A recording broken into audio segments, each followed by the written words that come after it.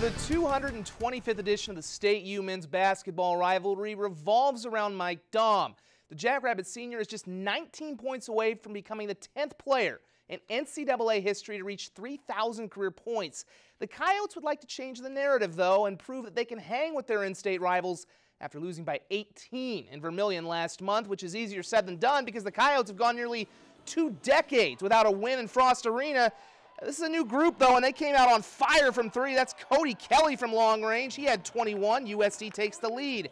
SDSU no pushover either. There's Skylar Flatt and the Clark-Willow Lake alum with the big-time rim rocker. He had 18, and we're tied up in the early going. Jackrabbits trying to regain the lead after a timeout. Here's Daum catching the feed and laying it up and in, as SDSU still tied up, though, because the Coyotes were just going nuts from downtown. Here's Stanley Amude for 3. And USD's up 2. The Jacks will take it inside for 2 of their own. It's going to be Tevin King, who had a career day. Look at how the lane just parts and he slams that one. He had a career high 22, but USD was 11 of 19 from 3 in the first half. The biggest surprise, this guy, Logan Power, the walk-on. He had 11. USD was up 11 and as many as 16. But in the final minute of the game, SDSU down 1. They go to Daum. That is career point number 3,000.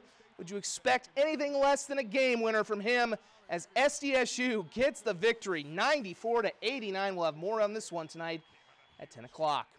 Though the Summit League tournament is still 2 weeks away, it's already semifinal Saturday for local NAIA schools in the North Star and GPAC tournaments. Dakota Wesleyan's men looking to upset top-seeded Morningside. It's the Mustangs who strike first on their home court. Tyler Borchers gets the tough shot to fall for 2 of his 13 points. These two played some competitive games throughout the regular season, and this was more of the same. It's the star for D-Dub, Ty Hoagland, drilling a 3. He finished with 26 points, and the Tigers keep it rolling when Aaron Amadu drives and banks home the layup.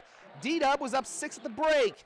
However, Morningside gets the last laugh. Brody Egger had a game-high 28, and the Tigers are eliminated from the GPAC tournament 88-81, but they're likely going to be in the NAIA tournament when the field is announced. Of course, that tournament's going to be at the Sanford Pentagon. In the other semifinal, Dordt falls at Jamestown 89-76. Better news for the Dakota Wesleyan women, though. They win at second-seeded Northwestern 75-66, so they will take on Concordia for the GPAC championship down in Seward, Nebraska on Tuesday. It's, of course, a rematch of the national title game a year ago, and it's the 7th time in 2 years these two teams will have played. That's quite a few. The new North Star Final Four up in Watertown tipping off this afternoon. The presentation women looking to upset top seed Mayville State, and that certainly helps. April Huddlesworth with the spin and shot off glass. She had 9 as the Saints tie things up in the early going. However, Mayville's the top seed on this tournament for a reason, and they show why. There's Taylor Skordal with the 3. The Comets streaking out to a 6-point lead, and then after a timeout, it's Nicole Bunting extending it to 8 with a spin move. She had 14 points, and presentation gets eliminated 71-44. Now the Saints men are going to hope for better luck in the semifinal this evening with Mayville State at 8 o'clock. If they win that one, they'll play for the North Star title tomorrow at 4 o'clock up in Watertown. Final day of the regular season in the NSIC. Augustana hosting a doubleheader with Southwest Minnesota State at the Elman Center. 3-point shooting carried the Mustangs to a win over the Vikings last month in Marshall, and Aaliyah Reinhardt continues that theme with a 3 to give SMSU the lead. However, Dave Krause Vikings would get right back into this one. Vishay Rab drives in and gets 3 the old-fashioned way with the hoop and the harm. And then off a Viking miss, it's the Viborg native, Abby Ora, getting the rebound tapped to her and putting it back up and in as the Vikings take an early 5-point lead. Very high-scoring game, this one, though. SMSU can clean the glass as well as Callie Rodning will get the putback. It was 28-27 Augie after one, the final, and a high-scoring and entertaining game. 95-83, the Vikings get the win.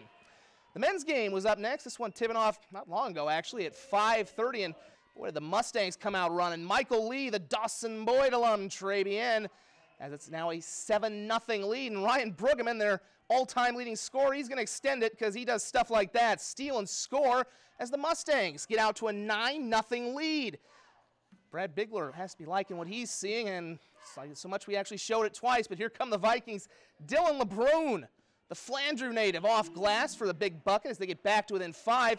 And actually, Senator John Thune watching this one, he's seeing quite an entertaining one as Matt Cartwright nails a 3, and right now they are tied at 31 in the first half. We'll have more on this one at 10. It's a championship Saturday for the Summit League in South Dakota, with the swimming and diving meets concluding in Sioux Falls and the indoor track and field championships coming to a close in Brookings, where Parker's Zach Anderson, with a Summit League record 7-foot 2¼ high jump for the title. SDSU's team has won the team title. We'll have more updated scores and highlights coming up tonight at 10 o'clock. Finally, a little high school hoops this afternoon. The 4th-ranked team in AA, Brandon Valley, hosting number 3 St. Thomas More. They're the number 3 team in Class A. The Lynx go inside Alex Teachin. His team trailing by 2. They're not trailing anymore as they knot things up in the opening minutes. The Cavs, however, go on a 6-0 run. Nice backdoor cut to Michael Geitlin as they take a 6-point lead out, and that's when Brent Deckert's team turns it over to Evan Talcott, who got on fire late in the quarter. Here he drains one from beyond the arc, and then in the final seconds of the quarter, he's going to get a runner to go to beat the buzzer. Talcott had 10 of their 13 points in the first quarter, and Brandon Valley gets the win 62-52. A lot more coming up tonight at 10.